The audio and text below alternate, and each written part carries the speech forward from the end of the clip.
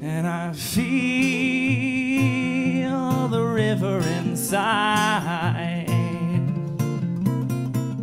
If there's a full, complete surrender, the lessons of trust come so fast, and it's just, the transfer happens very, very quickly. And I would say it's, it can seem pretty rare, like when people think of like Eckhart Tolle, in his park bench experience, it seems to be very rare when there's such a complete, radical transformation of consciousness to that magnificence. All of a sudden you're in a state of grace, and you feel everyone in that grace, and you just are so grateful you can't even say the words. It's such a deep gratitude that's there. So for me, it happened to be a point in my life where I really was cracking wide open spiritually. I'd say the first 5 years before that period of travel was the 5 years when I came across the Course and was using the book pretty much more like an I Ching. I would just have my question and I would open it up and get the answers over and over and over. And then I'd be so grateful for the answers that I would just keep reading on. So I read the book about 8 hours a day on the average, and just gave myself over to it. And then there came a period after that where I could hear Jesus talking to me in very friendly, casual, conversational terms, not with the things like, I love you, you are love, you are one with God, and those kind of things, but it was, you forgot your keys, turn left, I said left, those kind of things. I always say, like a little bird on the shoulder. It was very friendly and kind, but this little bird knew all the answers. I mean, all the answers, down to the tiniest things. Call so and so, go here, go there, do this, do that, visit so and so. It was very, very, very specific. So I think that came after that real devotional period with the Course, was this very friendly voice that was guiding me and giving me instructions. And that really helped during those 5 years of travel, because it was no problem. I'd wake up in the morning, okay, meditate for 10 minutes, okay, get your keys, go out, we're going here, turn there, do this, call so-and-so. No cell phones, no emails, nothing but my worn-out little Course in Miracles book and my connection to Jesus, and talk about not needing gadgets and iPhones and iPads and contacts and everything. It was all flooding at me internally, and then when I began to travel, people started taking little strips of paper, and before we had emails and little notes on our smartphones, a little strip of paper. Oh my gosh, you've got to meet my mother in such and such a town, and go here, go there. And I had a little 3-cylinder car, and the price of gas was under $1. And so, I just had so much fun just being purely intuitive. And the miracles were amazing. Every day I had floods of miracles. And it was so joyful that I just thought, I'm never going back to the old way of trying to figure things out and weigh the pros and the cons and evaluate and analyze. I had been really good at that, so to speak, in academia and all the other things I'd done in my life, business and jobs and everything, and I just was willing to just chuck all of that out and just go totally with becoming 100% intuitive. So the magnificence exploded. It just hit me really fast. Even things that the world would judge as very negative things were just sparkling for me. Like I took my first trip around the United States and up to Canada in 1991, and I was on the road for like 5.5 weeks, and it just knocked my socks off. Even a friend of mine who traveled with me, she thought we'd have to stop and do dishes or work at partial jobs, so we didn't really have a lot of money when we took off. And it was just so many miracles that she she quit all her jobs and she let go of her apartment because she just got enraptured in the same miracles that I was experiencing because it was so strong.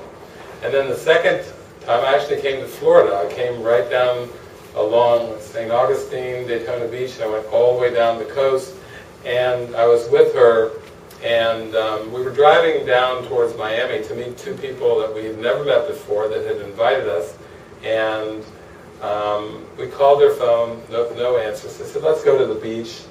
But right before we went down there, she was saying something about, we were in her car, and she was saying, well, such and such, and this is, this is my car. And I said, well, actually, it's the Holy Spirit's car. The Holy Spirit can do whatever He wants with it. We went down, we walked out on the beach, and we came back, and the car was gone. And she just, looked at me. She had said something about my car, and I just had said, well, it's the Holy Spirit's car. The Holy Spirit can do whatever He wants with it. But we're so much enraptured in the miracle that I just was like, nothing can go wrong. I mean, it's just, we're flowing in the miracle. We're in floods of miracle. So when the car was gone, we both stood on the painted lines in the park where the car was gone. And all of our music, our wallets, we went to the beach, we didn't take anything with us. Everything was gone. The car was gone. And she looked at me with this look like, oh my God, what now? And I said, all things work together for good. There are no exceptions, and nothing you need will be denied you. And the third thought that came, and everything that seems to happen to me, I ask for and receive as I've asked. She took a deep breath, and we just started walking. She was splashing around in the ocean, so she was wet. Walking in wet clothes at a park down somewhere in Miami. We didn't even know the people that were hosting us. It's not like we even knew them. And we got picked up by park rangers, and then our friends came over, and one thing led to the next.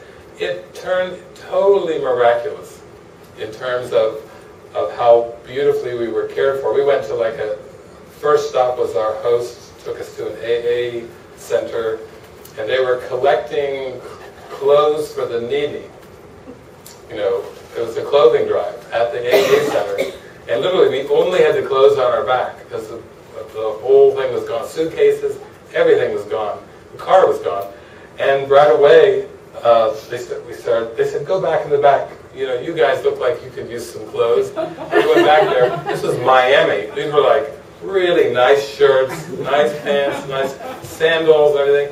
My friend looked at me and she said, the Holy Spirit dresses you better than you dress yourself. And it turned into this comedy where, the world would say that's a tragedy, If your car's gone, your clothes are gone, your wallets are gone, everything's gone. But that's the way it went. The Holy Spirit dresses you better than you do. She got a great wardrobe. We borrowed a tent before we left. We went to a course group, and they took up a collection. And the amount of the collection was, we went to a used, a store for sporting goods and so forth, and the exact amount that was collected was the amount that a guy said, I would offer you a used tent. So we got the tent back, which was the only thing we had borrowed. And then eventually, after several days, the car came back. But the car had been stripped. And everything was taken out of the car, except for the worn-out Course in Miracle books. They took everything but that. And I just laughed. I said, well, see, nothing you need will be denied you. We need the Course. We need the Course. And then donations came in.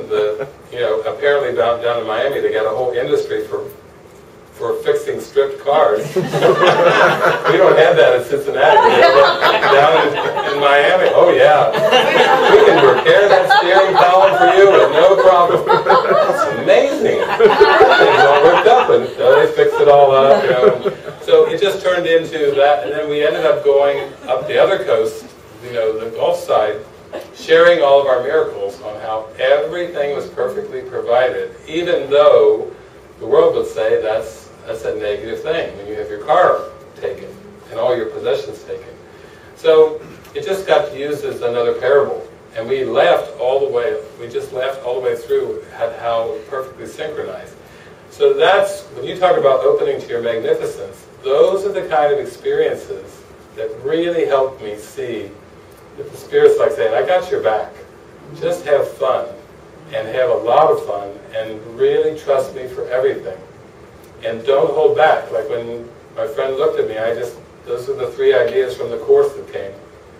And when they came, that's how the Holy Spirit works. We get the ideas, and then we get the opportunities to put the ideas into practice, to experientially show us that the ideas are true.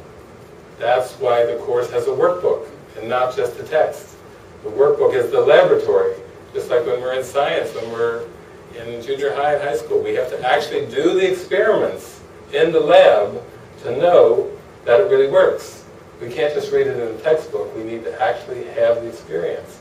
So that, I mean, after 5 years of that, that was like in '92, that was the second year of those 5 years I mentioned. It just continued on more and more like that. Everywhere I would go, there were miracles. Everything just opened up for me. 'Cause something tells me life can offer only love, endless and free.